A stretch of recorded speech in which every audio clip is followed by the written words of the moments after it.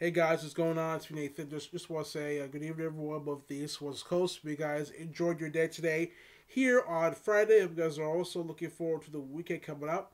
And for this video tonight, over what turns about is DelHoyo talks to his wife's exit as Orpheus. So let's go right into it. And the link will be exclusive down below. This is from soapoperadigest.com, posted on the 28th of October 2016. It was posted today here on Friday, and it says Orpheus makes one last stand, but wraps up his Salem stint on November 1st.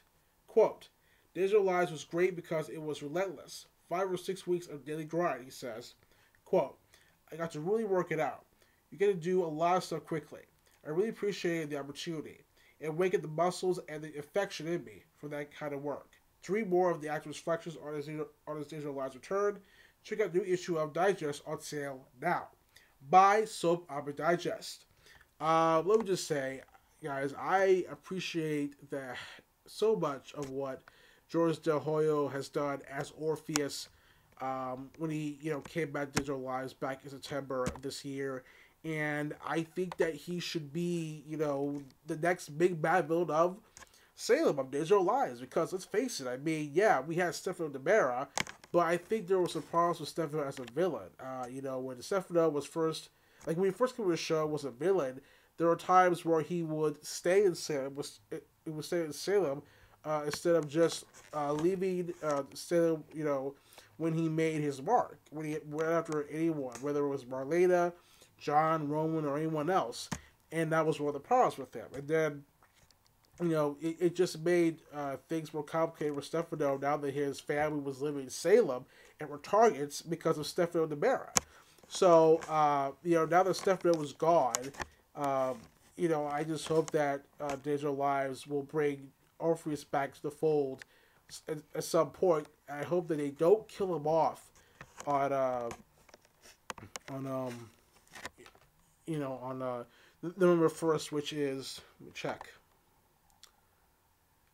next Tuesday. I hope that that Orpheus does at least escape and plots his next attack, which will be probably soon in Port Charles, or probably have to do with Drake Hoskins' exit. Probably not, but who knows? The thing is, I just hope that that Digital Life sees the potential of George DelHoyo as Orpheus as a villain. I hope that they can use him for special occasions when the time comes.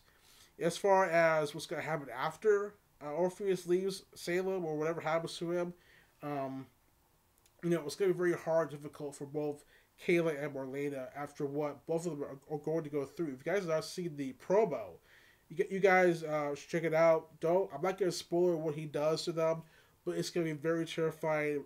It will be very scary for them both.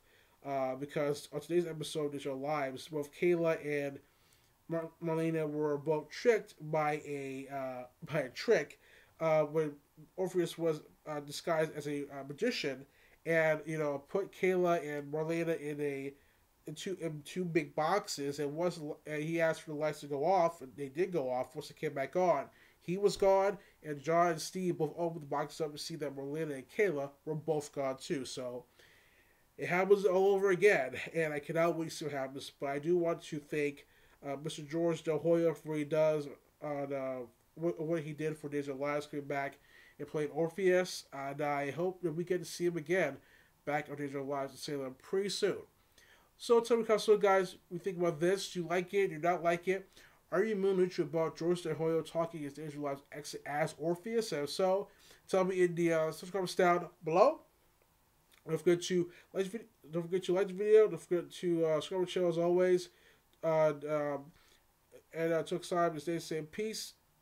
Take care. We'll see you guys there for next video coming up tomorrow morning or in a couple of minutes. So stay tuned. So also next time, take care, guys. I'll see you guys later. Peace. Have a good night, guys. I'll see you guys next time for next video coming up, whether it's next week or tomorrow. And I'll see you guys there. Bye.